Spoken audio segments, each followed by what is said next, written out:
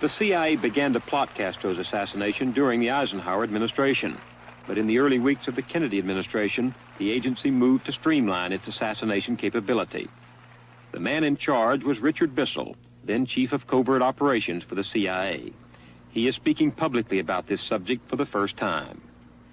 At one time, the CIA organized a small department known as Executive Action, which was a permanent assassination capability. Well, it wasn't just an assassination capability. It was a capability to discredit or get rid of people. But it could have included assassination. The CIA's first plans for getting rid of Castro aimed at discrediting him.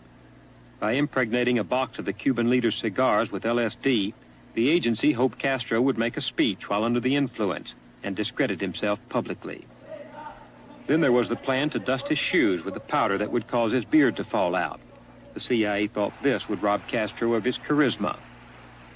But for one reason or another, such schemes were abandoned, and in August 1960, the CIA turned to assassination.